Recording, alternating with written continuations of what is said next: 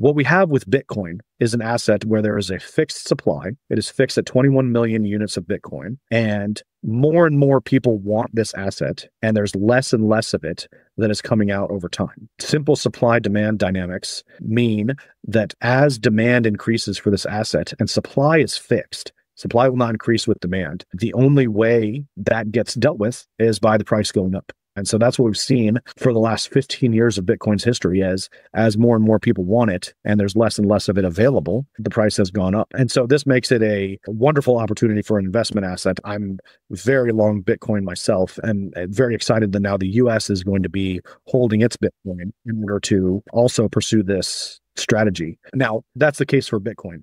Any other asset, there's a different thing. You probably should go do your research and look into those. But I think the core and the biggest asset within the crypto industry is Bitcoin. And that's the basic pitch for it. Scarcity drives demand.